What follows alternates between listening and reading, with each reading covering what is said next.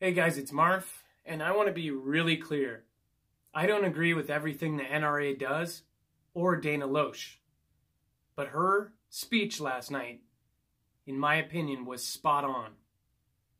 So notice how it starts with she actually recognizes that they are changing algorithms in the internet to hide conservative views.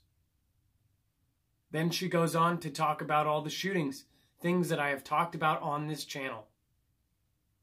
There are people like me being silenced and put on the back burner. Take a look for yourself. Try to outsmart us. They had to change their algorithms to suppress our speech on social media platforms. They try to ignore us, and they try to change Google rankings because we are a voice that they can no longer ignore. And try as they might to spin it, they are unsuccessful. And they have been.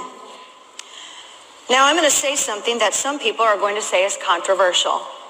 So I'll say it really slowly so all the people on the platform in the back can hear me loud and clear.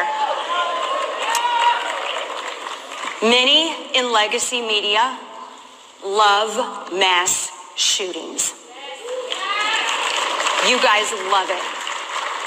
Now, I'm not saying that you love the tragedy, but I am saying that you love the ratings. Crying white mothers are ratings gold to you and many in the legacy media in the back. And notice I said crying white mothers because there are thousands of grieving black mothers in Chicago every weekend, and you don't see town halls for them, do you?